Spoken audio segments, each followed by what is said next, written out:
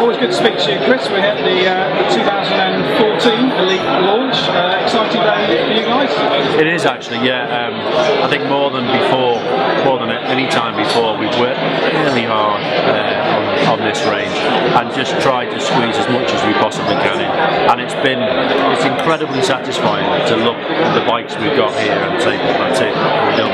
But we're already on to the next cycle. When we were in the wind tunnel 2 days ago, I'm starting to work on ideas for the next cycle. So it's never ending. But this closes this particular chapter, and it's been brilliant, and we're really happy with what we've done. Does it become more difficult as the years pass, and obviously you create a great product?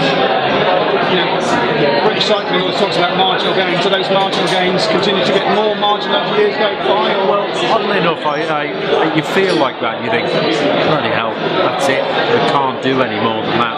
But I spoke about 2 years ago with a guy called Paddy Lowe at McLaren. So I used to work with McLaren quite a bit for they used to help British cycling. And we were standing on a gantry looking at their cars from past years, and I said, how do you keep making improvements, particularly when you've got all this kind of resource? And he said, well, see that one? He said, when that rolled off the line, I thought, that's it, we're done. And then that's the one the year after, it was 2% better. And there's the one the year after, it was 3% better. And so on and so forth. And he said, in the end, I just learned to have faith. And if you keep looking with passion, you'll find. And that's pretty much where we're at with bikes, really. Because you put everything that you've currently got in your imagination into a machine, it's quite scary and you think, that's it. But you keep looking and you bump into new people and new ideas, there'll be more. And because we give ourselves a 2-year development cycle, we've got time to do it as well.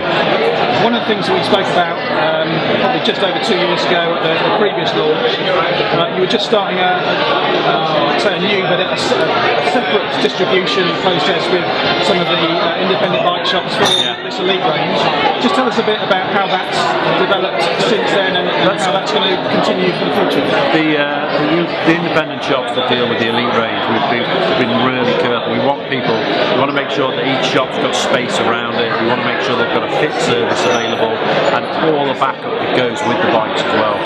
So it's not just the machine, but everything around it. So we've been really careful to build it slowly, but by the end of the year we'll have about 50 shops, and we don't really want more than that. We want to make sure that we can control it and make sure we get a really good service. And I'm really happy that we've been able to make sure now we've got a full range of really great stock that they can go and sell. And also one of the other development areas we talked about then was being a British athlete and a British company, was that development internationally. You've obviously sponsored Pete Jacobs, who won Kona last year. How has that progressed, or how difficult is that to take a successful brand in Great Britain and make that into a global brand? I think what's the direction? I think performance is performance. I mean, Pete in particular, he's about as challenging as it gets because he is literally on the other side of the planet. But we did things like we instructed Pete on how to take shots of his bike, sort of on a long lens with a flat background, so we could take pictures of his position precisely as he has it now, put that into our CAD and make sure that we design bikes that are the right size for him. So we make the relationship work, and I learned a lot about Pete because the new time trial bike, you see it's a nice sleek top tube and everything's integrated. I'm thinking, this guy's got to have 300 millilitres of gels or he doesn't complete the event. We've got to keep him somewhere. I don't want him screwing up my bike. So we started to work on ways to deal with that as well. So it's been very useful for the development of bikes to be involved with athletes like that. And they don't always, like Alistair and Johnny, live in the UK. And one thing you did do this year, you went over to Kona, the big bike launch of the TTE was in Kona. That was, I think, the first time for you guys. How did that work out? Was that almost a statement of that internationalisation of the Boardman bike? Yeah, I think we will make sure we're more and more, each year we're ramping up the commitment. And to go to Kona, that's home of triathlon really, isn't it? It was a great experience for me. I learned an awful lot. We watched Gordon Ramsay, we were having a beer on the patio watching Gordon Ramsay. I said, if Gordon Ramsay can do that, I could do that. And it sort of snowballed, and I said, if you can get me in on a celeb ticket, I'll do it next year. And they're taking it seriously. So my ego's too fragile to withdraw, so I could end up doing it myself next year. But it's fascinating, a whole new field of bike development, the people who aren't constrained by the rules that we are with the UCI. Yeah, just ask a couple of questions questions about yourself, away from the bikes, away from the triathlon. I was talking to my wife on the way here about questions to ask, and one thing that she came up with was, from your professional career, if you had to choose the one performance or the one moment that you're most proud of, what was it? Probably not what people would expect. People would think our record, you know, the furthest distance ever, which was, you know, super high technology, or Tour de France prologues, or the Olympics. It was probably the final hour record, and it was actually, it was something that we researched a little bit in '92, but people don't know. We did some trials with a standard bike and a bunch of bananas crash out and things like that, and then forgot about it. And then just before the end in 2000, my boss Roger Leger said, "You've been responsible for pushing the technology and giving the UCI a headache. Wouldn't it be nice to clean up before you left and finish with the Athlete's Hour and do something that is just about the athlete?" And it will be the same now, 30 years ago or 30 years in the future. So it's probably that, actually. I just got away with it, raised the record by 10 metres, 0.2 of a second. But it was a lovely way to finish, so it's probably that. It's a great video that I know it's available on the net, and you know, probably now on catch-up TV and all that sort of stuff. It's a great piece there. You these days, you mentioned there that maybe, I know you've got some dodgy ankles from a crash in the prologue, but maybe Ironman might drag you out. Just day to day, what's your current sort of I do about 4 days a week on the bike when I'm home, and that's been a problem the last few weeks building up to this long. But fundamentally, I do 3 to 4 days a week, 2 hours a go, mostly cycling cross bike actually, because I live on a peninsula, so I've done the same roads for 30 years, and it just refreshes it, stitching together tracks and paths. Plus there's no historical speed reference, which is a good thing. So I do 3 or 4 days a week, and that's enough. Do you find if you get other cyclists that come past or see you and spot who you are, does their ego get the better of them and they want to race? Or that's the other upside to using tracks and paths, is you don't bump into too many people. It's definitely a thing actually. If I go out with other people, everybody wants to race up the next hill, which does get a little bit weary, to be honest. And to be honest, I deal with it these days by just, if you want to have a go, feel free, and I'm going to ride at my own pace. So I just tend not to get involved and just enjoy riding my bike. And now you've sort of stepped away a bit from your work with British cycling. Do you, when you're watching or following the sport, is it any different now? Or you're able to just sort of relax a bit more and watch it more as a fan rather than as somebody embedded in it as an employee? That's a good point, yeah. I mean, I watch it for different, that's part of my history, so I'm always watching them.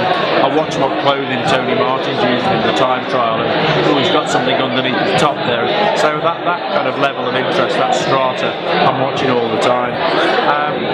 It's probably, I'm in what you might call a transition period now, from being heavily involved to being a spectator, and I'm quite enjoying it, so I'm just moving from one place to another. I'll always be involved in things like the Tour de France and watching it, and I'll be working on it next year, so yeah, probably best ask me the same question in about another year or two. And last question, I did an interview for us with Richard Mellicat in Conan. One of the things that I spoke about there, so you're doing some work, or going to be involved in sort of the promotion of cycling to a wider audience, not in a performance centre, in terms of just trying to get people out and fit within a cycling environment. What's that involved, or what will that involve? I think to me, I mean, it's one thing, if I've got a soapbox, this is it, and I don't care if people want to ride a race. I think bicycle is just a phenomenal form of transport. It's a solution to so many of the problems we've got. It makes me angry that we're not just moving everything out of the way to let people use this bike as a form of transport. 70% of the journeys in this country less than 3 miles. £5 billion a year spent on obesity-related illnesses, and so on and so forth. It's just infuriating. So that's one thing I'm very passionate about. I've spent a lot of time in this city in the last year trying to push that forward. Now is the time, and I think we've got a window of about 2 years to try and make the bike one of the fundamental forms of transport in the UK. Do you think something like yes, the sportive market is obviously boomed, and that's got, we call them the mammals, the middle-aged man in Leica, and the relatively recreational cyclists out into a semi-competitive environment. But last year, obviously, we had the Ride London, which was probably dwarfed like anything. That seems to have really made an impact. Do you think things like that can contribute in a sportive event are a fantastic phenomenon that's developed because they're not scary. You don't have to be in a club, you don't have to be a regular cyclist, and you can do it from doing it with your mates and stopping at the pubs and cafes to treating it as a race and everything in between. And so they're a fantastic non-scary vehicle to get people from couch to club. You know, lets people have a go, and I think that's so important. And things like the Ride London, they do just that, they just let people have a go. So they're a big part of the jigsaw, I think, of allowing people to get more comfortable, refamiliarise themselves with the bicycle. And it shows when you've got 2 million cars sold this year, 3.8 million bicycles. Well, hopefully a few of those will be Boardmans. Oh, I'm hoping so, yeah. Always a pleasure to speak to you, Chris. We'll be covering the bikes in a little bit more detail on articles elsewhere on the site. But good luck with the launch, and I'm sure probably around about 2 years from now we'll be looking at the 2016 model, and we'll be seeing how many percentage points faster we're going to be going at Kona. So fingers crossed. Yeah, good luck with that, and yeah, hope the range goes well. Thank you. Cheers.